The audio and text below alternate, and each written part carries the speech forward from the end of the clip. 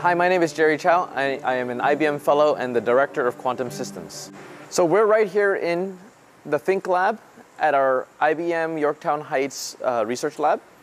Right behind me is actually our state-of-the-art IBM Quantum System Two. And it actually houses 3 of our most advanced Heron quantum processors.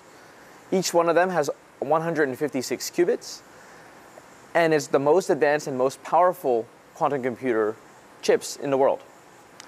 So we really hope that within 2 years, given the system capabilities that we have been building in terms of the complexity of our devices, and working really in concert with the high-performance computing community, that we'll be able to help our clients achieve quantum advantage.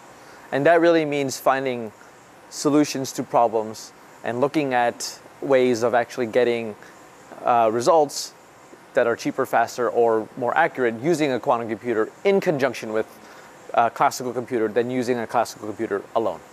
With a really concrete path towards realizing fault tolerance by 2029 with our fully error-corrected systems, Starling in 2029 and then Blue Jay in 2033.